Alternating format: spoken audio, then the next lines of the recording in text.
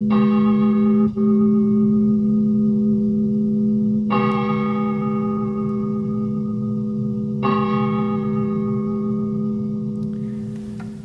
and peace to you from God our Father and from the Lord Jesus Christ, who gave himself for our sins.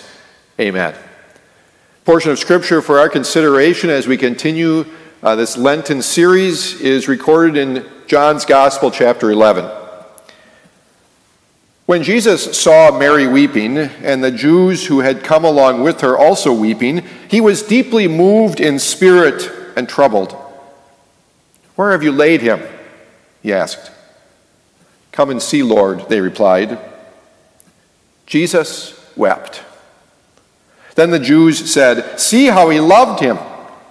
But some of them said, "Could not he who opened the eyes of the blind man have kept this man from dying?" The word of the Lord. Dear beloved of our Lord Jesus, if you were to meet a Medal of Honor winner from World War II, he might not have the appearance of a warrior, at least not today. I mean, a man would be in his 90s.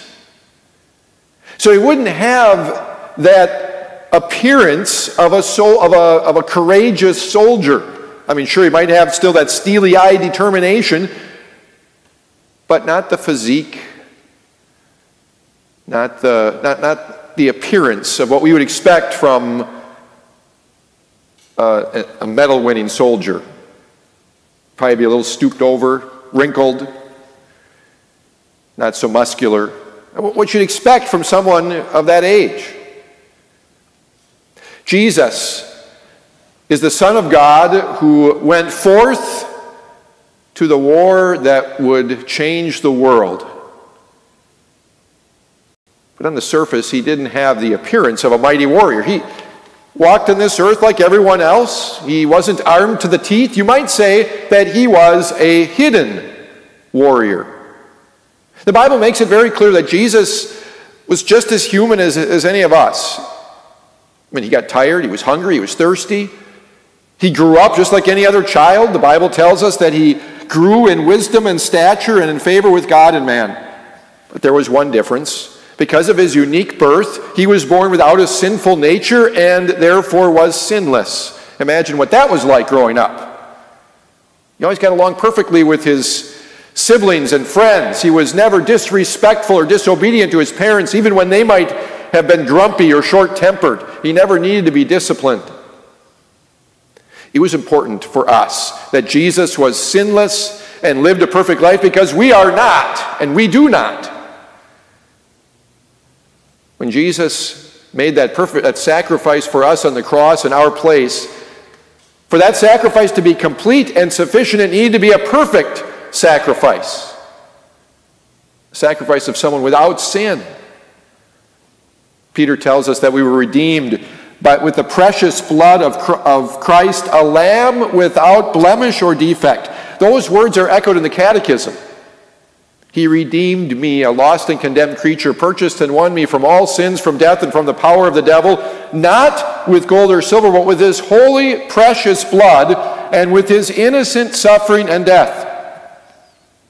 There's never been a human being like Jesus who was without sin, who was perfectly holy, totally innocent. But you wouldn't have known it, for the most part, by just looking at Jesus. I mean, he even had the same emotions we did. He wept. He had compassion for others. He was angry when people tried to turn God's house into a market. Although if people had been paying close attention, they might have noticed some differences. For example, when Jesus was a 12-year-old boy, his family went to the Passover in Jerusalem.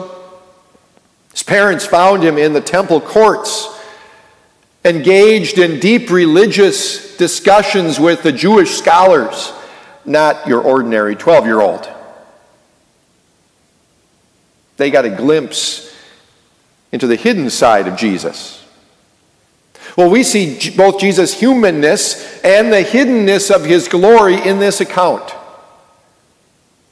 Jesus arrived at the home of his friends, Lazarus and his sisters Mary and Martha, in the village of Bethany, a couple miles from Jerusalem. Lazarus had been sick, and then he died before Jesus got there. In fact, he had been dead 4 days by the time Jesus got there. When Jesus saw Martha or Mary weeping, and the Jews who had come along with her also weeping, he was deeply moved in spirit and troubled. "Where have you laid him?" he asked. "Come and see, Lord," they replied. Jesus wept. Then the Jews said, "See how he loved him." Do you see Jesus' caring heart? Those were real human tears that Jesus was weeping at the grave of his dear friend Lazarus. Jesus felt their pain. Even the people who were there to mourn with Mary and Martha, to support them in their grief, they recognized that those were real human tears flowing down Jesus' cheeks. Very human thing. And we've all been there too. Guessing most of us have known the pain of losing a loved one, someone close to us. Tears it's a natural part of our emotions when we lose someone. Jesus' heart was just as broken as any of ours have ever been. But maybe there are other tears for us as well. Lent is a good time for us to reflect on the hurt we have caused to others because of our actions and words, or maybe because of our inactions, our failures to say a kind word. How many tears have been shed because we've hurt people by ignoring our family and friends? We've been too busy, too distracted. How many regrets do we have? Perhaps in our churches we should have a box of Kleenex alongside the hymnals. But you know, true repentance, it starts with that kind of grief over our sins. It starts with sorrow over sin. It starts with reflecting and realizing the seriousness of our sins. Maybe it doesn't show itself in tears, but maybe it ought to. Now, thankfully, we have more than a box of Kleenex to dry our tears, because we see some incredible power hidden beneath the surface of our hidden warrior. Those who were with Jesus and Lazarus and at the grave of Lazarus had some questions. But some of them said, "Could not he who opened the eyes of the blind man have kept this man from dying?" Now, Jesus wept because of the damage sin caused in the world. I mean, death was not part of God's plan of salvation, not part of God's original plan for creation. Death, well, you can blame Satan and the fall into sin for that. So it's no wonder that we are fearful of death and we hate death. And I think that's just a natural thing for everybody in this world. Maybe it explains some of the fear and anxiety over this virus. And that was certainly true of those people at the grave of Lazarus. Perhaps they were wondering, why didn't Jesus, who had healed a blind man in Jerusalem recently, why wasn't he using that same power to help his friend Lazarus? See, they knew there was something different, something special about Jesus. They knew about his miracles. Martha knew even more. Earlier at the grave of Lazarus, she had confessed, "I believe that you are the Messiah, the Son of God, who was to come into the world." What she confessed is the truth. See, this Jesus is, yes, he's truly human, but he is also truly God. Think of how we learn that in the Catechism. I believe that Jesus Christ, true God, begotten of the Father from eternity, and also true man, born of the Virgin Mary, is my Lord? We confess in the Nicene Creed that Jesus is God from God, light from light, true God from true God, but that he came down from heaven, was incarnate of the Holy Spirit and the Virgin Mary, and became fully human for us and for our salvation. When he walked on this earth, Jesus set aside the full use of his divine power and glory. For the most part, he hid his glory, his divine nature. But there are times where he peeled back the veil and let it show. And this is one of those instances. Perhaps you know the way this miraculous event played out. Jesus called the dead Lazarus out of the grave. He commanded death to give up Lazarus. And Lazarus came out. Like a mighty warrior practicing his skills before an important battle, Jesus was getting ready for that final conflict with Satan only a week or so away. Satan continues to inflict damage on our world and on us. He would like nothing more than to rob us of peace, comfort, hope, heaven. And maybe during these difficult times, he has succeeded at times in robbing you of peace, security, comfort. None of us can deal with Satan on our own. None of us can handle whatever we're dealing with in life on our own. That's why God's plan is so perfect to rescue us and to give us eternal life. See, that Jesus, who is truly human, is also God in human flesh. And it was that Jesus who was hanging on a cross for you and for me. And because he is God in human flesh, nailed to a cross, his sacrifice is sufficient to take away the sins of you and me and every other person who has ever walked the face of this earth. The sacrifice is complete. It is sufficient for us. Perfect man, perfect God, perfect plan. Now I know it's an understatement on my part to say that life for all of us is a little rough these days.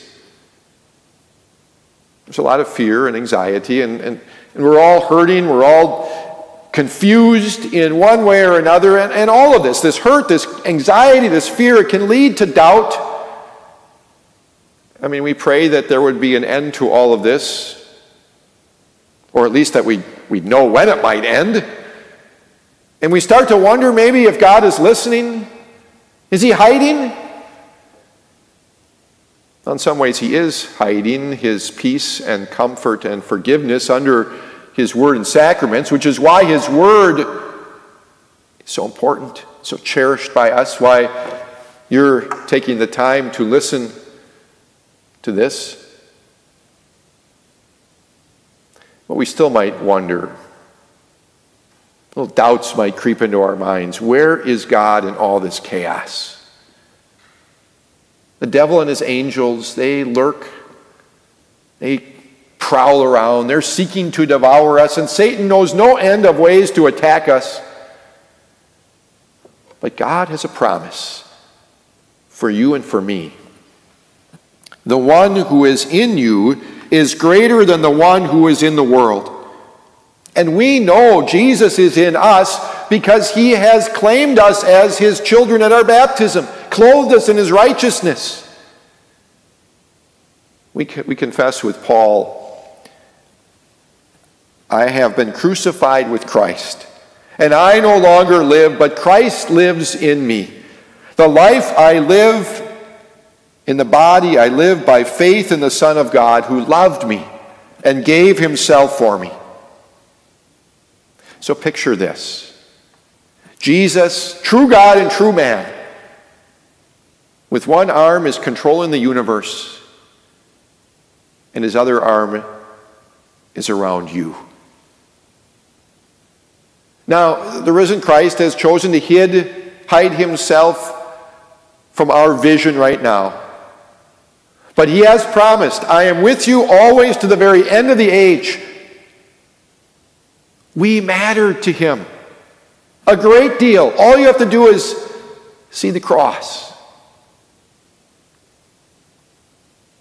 So he is fighting for us every day.